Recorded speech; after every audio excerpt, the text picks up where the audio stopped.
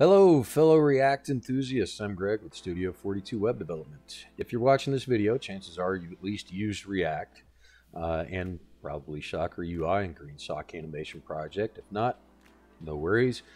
This tutorial requires very basic knowledge of JavaScript, NPM, CSS, React, and React component libraries. Now today I'm going to show you how to create a scroll to top button that will fade in when the user scrolls down. And when the user clicks the button, the page will scroll smoothly to the top and then fade the button out. I have a link to the GitHub repository with two branches, Starter and TLDR.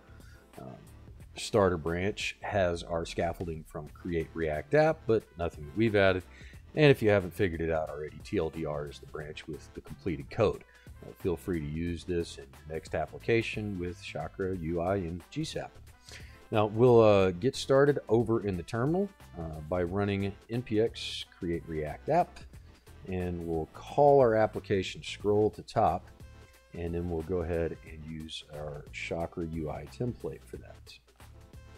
So there we go. We fired that up, and this will create a new React application with the Chakra UI template baked in. So and if you haven't already, I strongly suggest that you check them out, as there are two libraries that are growing quickly in popularity in the front-end community, and for good reason. Chakra UI is a component library that handles style with the provider props pattern and makes it easy to incorporate accessibility and keyboard navigation into your applications. GSAP is an animation library that really gives you great control over your animations. You can handle everything with JavaScript. It's really great. Both of them have great documentation that, again, I encourage you to check out, and some really great guides to help you get started with your next front-end project. Now, while this goes ahead and finishes up, I think as soon as we're done here, we're going to drop in a couple of other libraries we're going to need. One from Chakra UI, icons. So let's first CD into our application directory, and we're going to install dependencies with npm i. There we go. We'll give that just a second to run, and then we'll add in our icons and bring in that GSAP library from before. There you go. Give that just a second, and ding, fries are done. So we'll go ahead and start our application with npm start. And let's go ahead and take a look, see at what we have here. I'll give that 1 second to fire up, and let's take a look. There we go. Now you see here we got a nice little, logo, little starter. Up in the top right, pretty cool little icon to help you switch your light and dark mode themes already baked in there. It's pretty awesome. I dig it. But a little bit off topic, so let's go ahead and jump into our browser, or excuse me, our IDE, and we'll open up our application folder. There we go.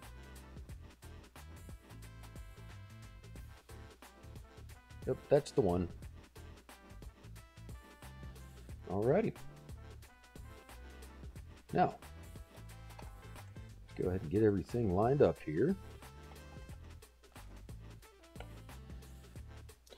All right, now we're going to get started in our source directory here. This is where they have the application, of course. And we'll go ahead and create a folder called components. And in that folder, we'll create a new file called boxes.jsx. Now in here, we'll need to first import React. And then we're going to be using the hooks. Use state and use effect.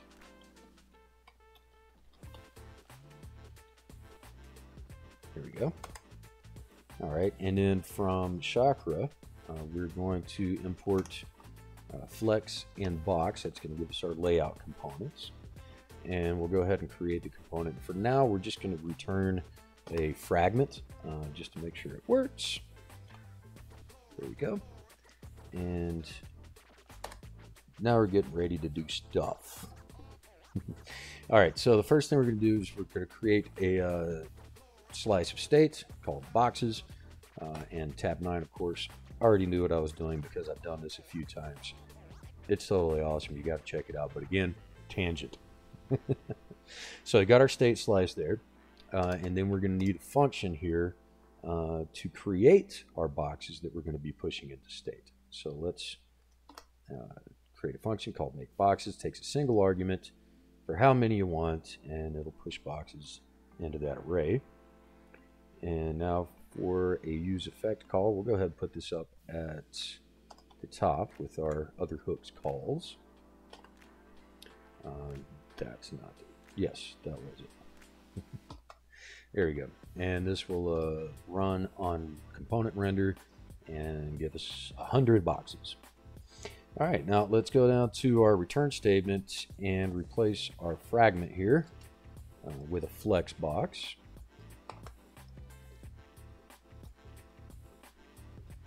There we go.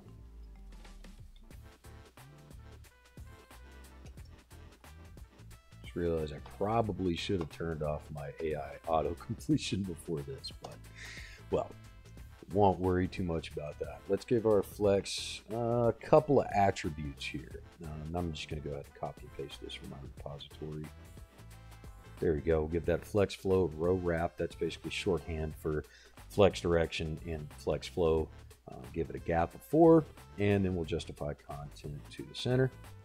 And go ahead and open our flex box up, and now we're going to map over our array of boxes. Now we want to make sure the boxes actually exist first, or it won't render. So I just put in just basically a little null check right there for us. Now our boxes JSX file should be completely done. I'll make sure that matches what I've got in the repo. And here's our boxes. Not a whole lot to that. So let's go ahead and create our button. We'll call this one a scroll to top JSX. There we go. And just like the other one, we're going to use React, use state, use effect. And we're going to import a couple of other items here. So let me go ahead and just take the shortcut there.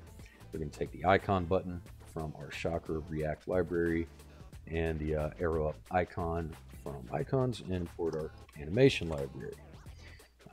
Let's create a functional component. Scroll to top, of course, and just like with our last one, we're just going to return a fragment here until we get some functionality added to it. Now, state will be our first thing. We're going to set 2 slices of state, or well, this slice is visible, set is visible, and that's going to let us know whether we need to see it or not. And then next we're going to store a reference to our scroll button. useRef is a nifty little thing in React. If you don't already know, go play with the docs. It is handy. They have lots and lots of handy things. We'll need a function to help us handle that scroll, that user interaction. So that's basically going to look for if the window has been scrolled more than 100 pixels away from the top, and then change our is visible slice of state appropriately. And finally, we'll need a function to handle the click on our button when we do show it. There we go. And that'll just scroll us back up to the top with a smooth scroll, and it'll remove focus from that element after it's clicked on, so we don't get that weird browser blue outline on it. Now there is an API in GSAP for this, but I found it easier just to use the standard window API, which personally I think it's generally best to use standard web APIs where you can, when you don't need the extra weight or the extra functionality of a library. So let's go ahead and put our use effect call into here, right under our other hooks. And this is going to add an event listener to our window when it mounts. And important thing here, when the component unmounts, you want to make sure that we remove the event listeners. You know, always good to do a little bit of housekeeping. And here at the end, you'll notice you have this array that's the dependency array. With it being empty like that, this means it's going to run once, and that's going to be on load. Leave that open, it's going to run every single render. You don't want that to happen. It's going to end up spamming the heck out of you. Now our second call to use effect, it's going to list for change in the is visible slice of state. So let's go ahead and drop that in there. And I'm going to use GSAP there to animate it between two different states. Animating the opacity and the z-index of it. So that way it's nice and out of the way when we don't need it. And when we do, it's there. Now let's go ahead and build our icon. We're going to replace that fragment with an icon. There we go. And this is our icon button component from Chakra UI. And we want to give that an ARIA label. Scroll to top. So if you're using a screen reader, you know what it is. So your scroll to top JSX should be flushed out. And again, I'm just going to make sure that matches my GitHub. All right. And let's go ahead and import them into app.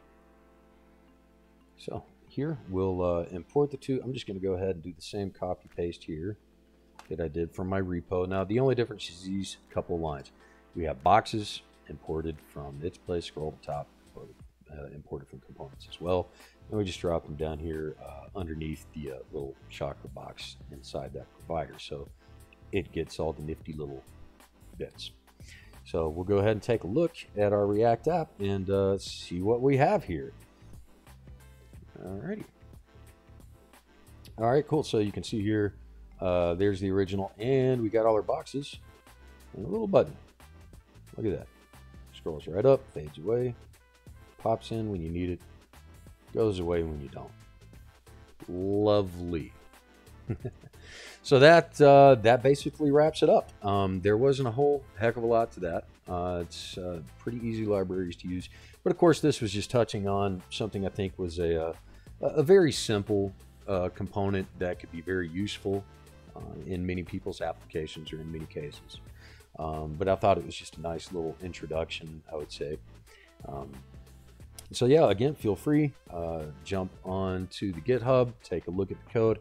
Heck, you can even play around with it. Submit something to me if you want to. Maybe we'll go back and work on it. If there's any more topics in this video that you want me to touch on a little bit more, any requests, anything you'd like to see, go ahead, drop me a comment.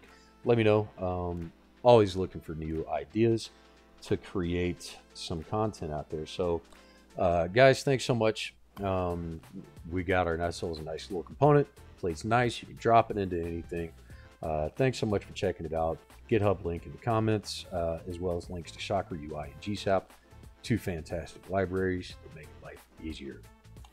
Thanks again. Like, subscribe, smash, all that good stuff.